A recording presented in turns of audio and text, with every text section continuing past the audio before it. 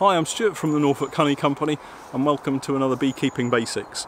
Today we've come back to our queen rearing apiary where we've got an unusual setup to show you. We're taking a break from our actual physical queen rearing and I wanted to show you a colony that we've split and where we've got 4 new queens, but we've got quite an interesting split between the queens, and I wanted to show you the effects that genetics can have on reproducing queens in a beehive.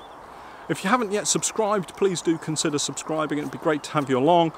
Don't forget we've got our Facebook group, Stuart's Beekeeping Basics, and also our Instagram and Twitter feed. And I'll leave all of the information in the description below. And I'd like to thank everybody that's contributed through our Patreon page and helping to support us in producing these videos. And if you're interested in helping support us in producing these videos, then take a look at our Patreon page, and again I'll leave all of the information in the description below.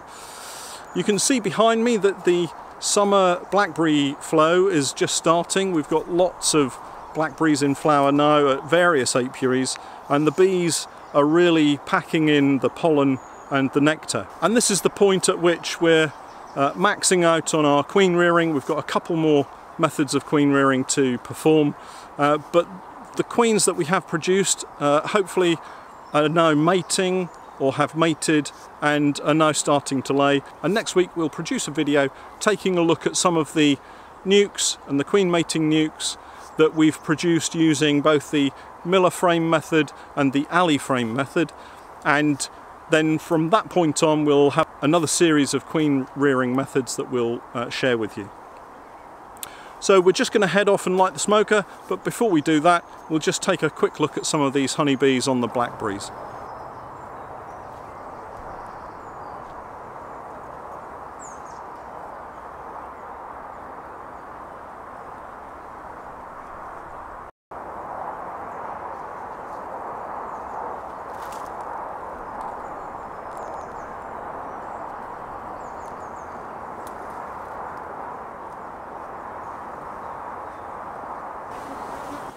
Okay, so this colony was actually about to swarm maybe 5 or 6 weeks ago. We came in to do an inspection, and in fact they had swarmed, but then the swarm went back to the original hive position and the queen clustered under the floor with her swarm. And so what we did was we split the colony down into 4 nukes and we put the queen into the original hive box. And so she had all the original frames with brood that was going to emerge, and all the flying bees were going to go back over into the original position. And we took 4 frames that each had a queen cell on and placed them into nuke boxes in the position of the original hive. And what's happened is those queens have emerged, they've mated successfully, and now we've got the original queen here and 4 other queens. And so what I'd like to do is to show you the original queen, and we'll take a close look at her, and then we'll go across to the nukes and we'll show you the queens that we've got there. And it's really interesting in how the honeybee genetics can affect how the bees look, or the phenotype of the bee. So we're going to open this up, we'll take a look at the queen, and then we'll head over and take a look at the nukes.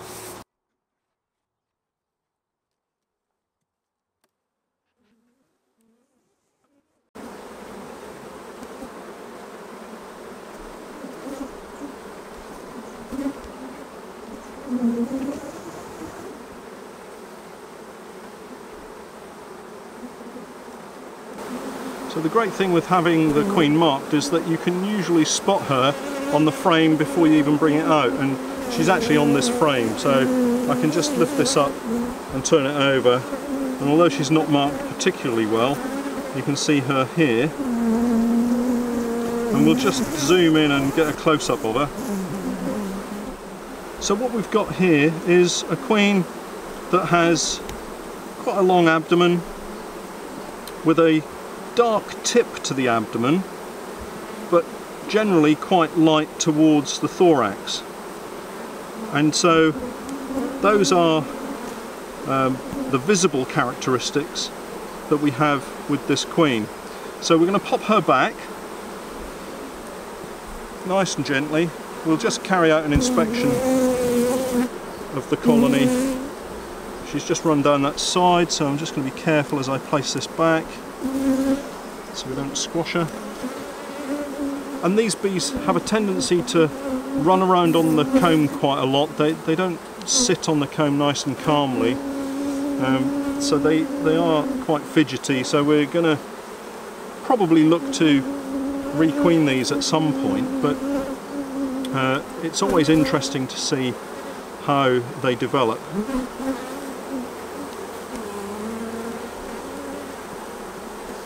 So this colony's doing really well.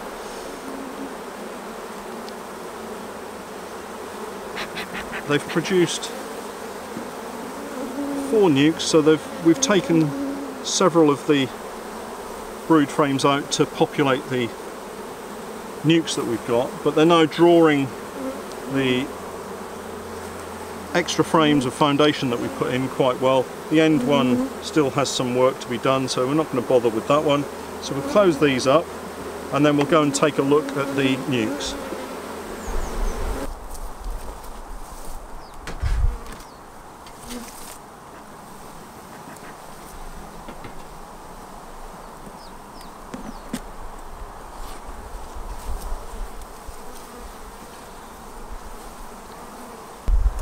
Okay, so we've got our queen here. She's not quite as long as her mother, but she again has that very dark tip to the base of her abdomen, but then it develops into several stripes, and she's got stripes leading up to the thorax. So she's different to her mother in that respect, but she does have the light area towards the thorax end of her abdomen and the darker coloration towards the rear end of her abdomen. So in that respect she's similar to her mother, but it takes both male and female genes to produce a queen bee. Here we've got daughter number 2, and she has a slightly longer abdomen. The abdomen is generally darker, although she does have a couple of bands across the middle of the abdomen that again reflect the coloration of her mother. But generally the top of the abdomen is darker, all the way from the base of the abdomen right the way through to the thorax. And so here we've got slightly different genetics at play. So this is daughter number 2, and we'll pop her back and then we can take a look at daughter number 3.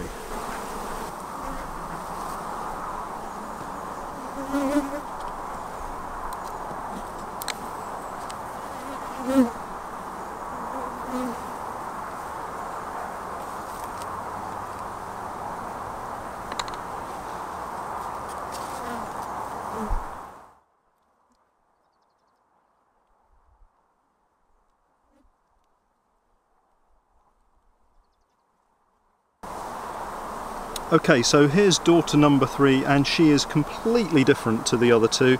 As you can see, she's a very light golden colour with just a very dark tip to the base of her abdomen, but other than that she is probably more Apis mellifera ligustica than any other queen bee that I have in all of my apiaries.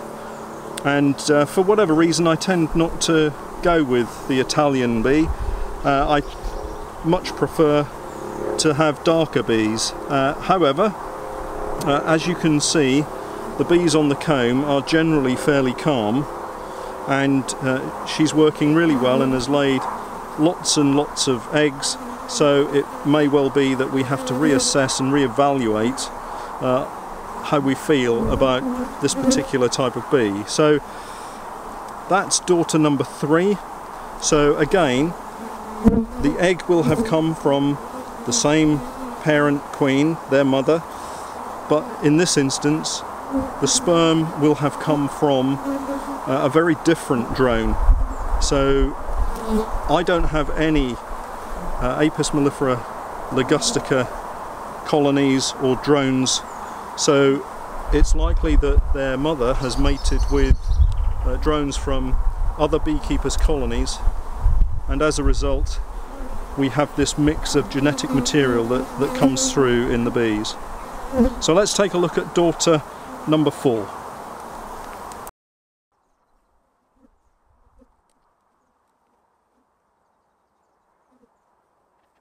So here again we've got a completely different queen.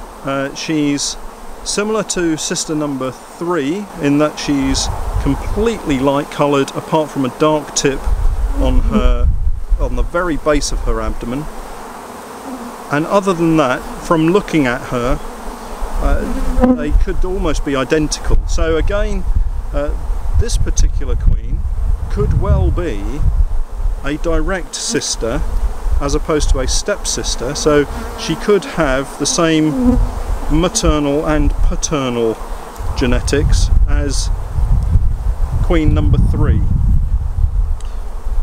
So what we'll do is we'll take the video back to the office, upload all of the images, and then we'll put them up side by side so that we can take a close look and just examine how close the traits are in terms of the visual appearance of each of these queens. It's going to be really interesting to see how each of those queens compares to the other, and by the time this video comes out we'll have got the video back to the office and we'll have taken a look, so that's quite exciting.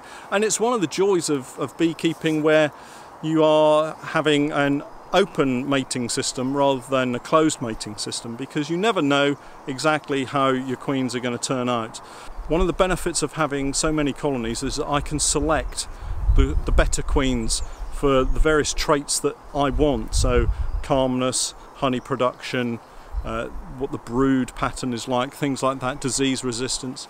So it's a really interesting aspect of beekeeping. I hope you found that interesting.